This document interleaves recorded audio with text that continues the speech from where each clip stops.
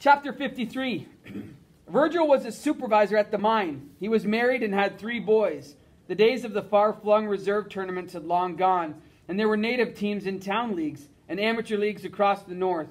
As more Indian hockey players made the National Hockey League, it had become easier for native kids to get on established teams.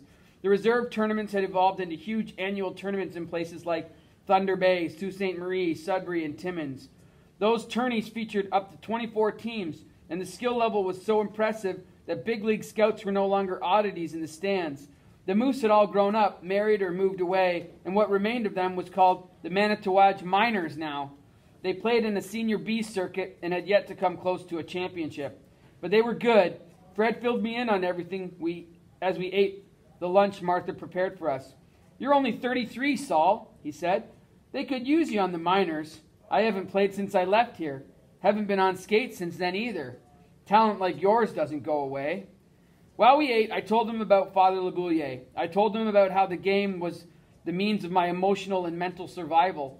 I told him how I could lose myself in it, and how when I found I couldn't any longer, the joy I'd found in the elaborate cover it offered me both disappeared. They listened and nodded, and when I had finished, we sat in a well of silence.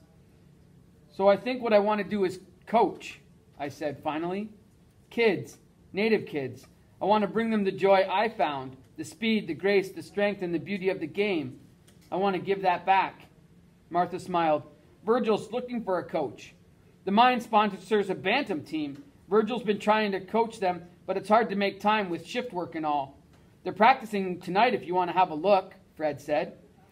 "End of the season, isn't it?" I asked. 2 more games. Still, you should take a look at the squad. Where? Town built a big expensive arena a few years ago. You can't miss it. It's got a white roof you can see from most anywhere. I can drive you over. Think I'll walk. Be good to see the old town again.